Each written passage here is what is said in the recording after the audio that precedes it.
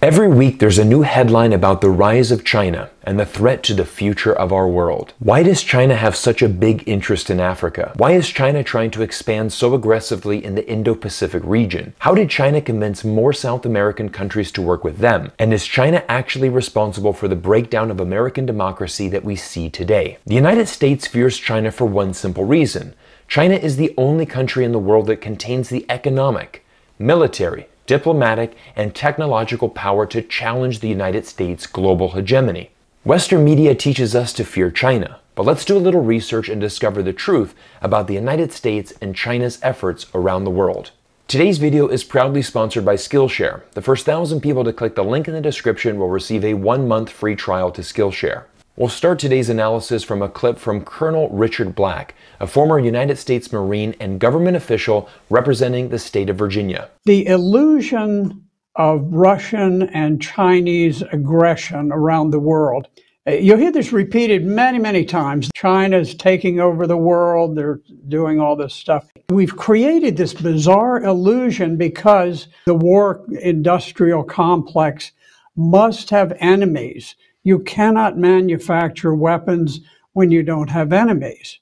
And this is the unfortunate thing about the United States economy. It largely depends on the military-industrial complex and spending money on wars and international conflicts around the world. And so we create this illusion that they're coming to get us. They're on our doorsteps. And the fact of the matter is that China is out to make a buck. They want money. The Belt and Road Initiative is very important, but they have a different paradigm. If you've ever done business with Chinese people, you'll know that they're very savvy, they're very business smart, and again, Chinese people don't let political differences get in the way. Our paradigm is we go into a country, we set up NGOs, we take over, the government by coup. If we can't, then we just bomb the place to smithereens half the time. Given the United States' track record, this is why China and many other countries around the world are actually very fearful and skeptical whenever the United States gets involved in a project. Are you genuinely wanting to help the people in this country, or are you more interested in actually changing the government and installing a government that better suits United States' interest? And you compare that with the foreign policy of China, which is you go in, you work with whatever government is there, you're not judgmental, but you make hard business decisions, you make investments. And I think for people who are comparing the foreign aid paradigm of the US and China, they're saying my likelihood of surviving is much higher if I follow the Chinese paradigm. To give you a better perspective of this, let's travel to South America, and I'm going to show you a clip from John Perkins. Mr. Perkins is a famous author of the book Confessions of an Economic Hitman, and in this book he exposes how the United States government traveled around the world and convinced smaller, developing nations to take substantial loans that were in the best interest of the United States government. But what China has done differently than the United States, and I asked my friends in high places and in some of the Latin American countries, why are you taking loans from China? Don't you think that they're going to do the same thing? That's coming out. We'd much rather take loans from China than the United States. And I'd say, but wait, aren't they after your resources too? And they say, yeah, they're after our resources. We don't have the technology to mine, to drill for oil, to do these things. So we need outside country to help us. And we know that the United States has a record of overthrowing our governments and assassinating leaders. We all know that. And of building military bases on our soil. And of forcing us to vote against Cuba at the United Nations, doing things, exercising huge controls over us.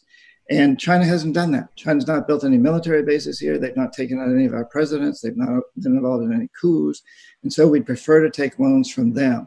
One of the stories that many of us are familiar with is China's efforts in developing the continent of Africa. I'm sure many of you have seen these viral thumbnails on YouTube that portray the continent of Africa with a red Chinese flag and want you to believe that China is trying to enslave the entire continent of Africa. Been very concerned lately about China. They are now all over Africa, buying things and investing over there and getting those countries dependent on them and supporting, non-democratic people. And I'm just like whom? Well, We are in a country that supports Saudi Arabia. yes, that's Yeah? true. Right. So, So suddenly we have a problem with, superpowers supporting non-democratic people.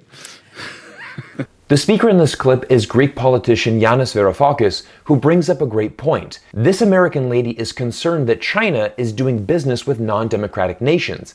Meanwhile, this speech is taking place in America, who has a very close relationship with non-democratic Saudi Arabia. In fact, the United States and Saudi Arabia have had a very close diplomatic relationship since 1945. The United States basically overlooks any human rights violations and state-sponsored terrorism in exchange for two things: oil and Saudi Arabia's support on all United States foreign policy issues. they're in Africa. They're lending money to countries to build ports and different infrastructure. build what? Port. And what's wrong with that? And well, because Countries that need ports get ports. but they're making people dependent on. I mean, I know it's the same thing that we've done, which is No, it's not. horrible around the world. They are far more humanistic than the United States ever was. Really? Okay. Absolutely. Great. So Let me give you an example. Of course, they are peddling for influence. yeah. Yeah, but they are non-interventionist. Absolutely non-interventionist in a way that Europeans, the West, has never managed to fathom.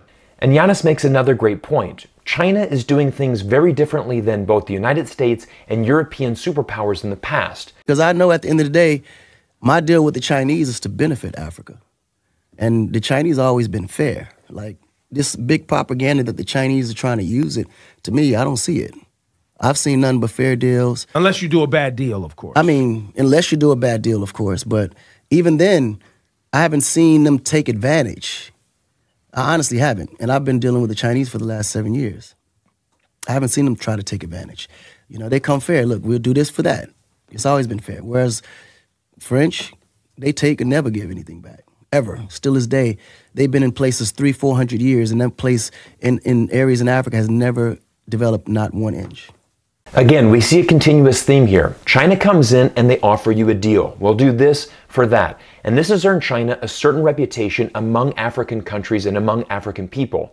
China's engagement in Africa has always resulted in some productive asset or some productive sector being left, whether it's in the form of infrastructure or some kind of concrete exchange in the form of investment, whatever, that leaves visible concrete asset on the ground, especially in the productive economic sector rather than in the human development sector.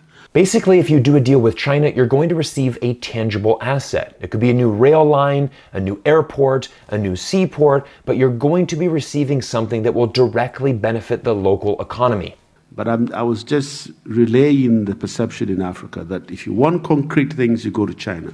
If you want to engage in endless discussions and discourse, you go to the normal traditional donors. So I think the challenge really is on the West to prove that partnership can really yield some concrete outcomes and results. The challenge is actually on the West to do more and to do better. And this is why we're seeing this continuous theme around the world.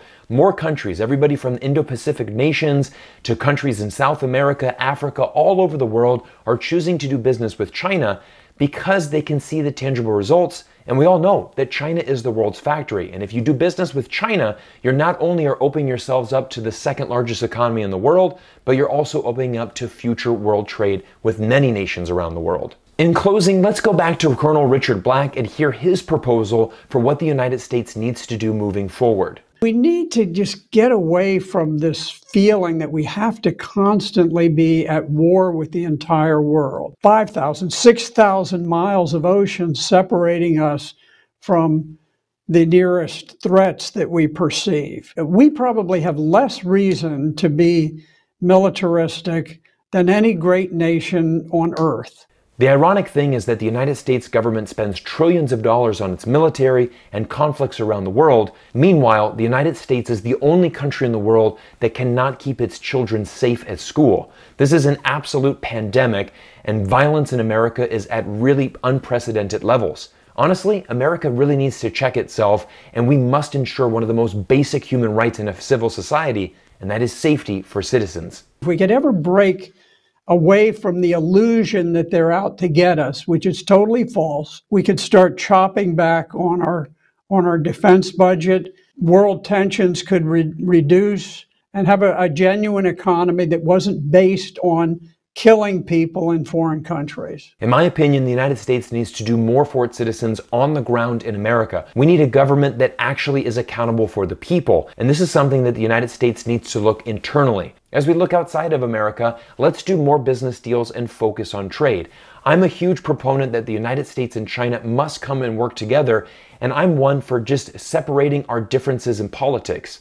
The United States and China are never going to see eye to eye on the political spectrum. However, we can learn to work together because this is what is needed for the future of our world. Everyone, today's video is proudly sponsored by Skillshare, an online learning community with thousands of inspiring classes for anybody who loves to learn and wants to explore their creativity. Now, over the past few months, I've been using Skillshare to improve a variety of skills in my personal life. I first started by taking numerous classes on how to improve myself as a YouTuber, everything from writing better scripts to creating better thumbnails. I then learned about how to improve my skills in the stock market and investing. And most recently, I discovered this class, Modern Meditation, Discover Your Potential, Power, and Purpose. You see, whatever skill you want to learn in this life, most likely Skillshare is going to have a suitable course for you. The first 1,000 people to use the link in the description will get a 1-month free trial to Skillshare. Everyone, I want to thank you for taking time out of your day to spend it with me here on YouTube. If you've made it to this point in the video, I invite you to hit that subscribe button and drop me a comment down below. Make sure you take advantage of this opportunity from Skillshare. Everyone, my name is Cyrus Jansen. I look forward to seeing you all in next week's video.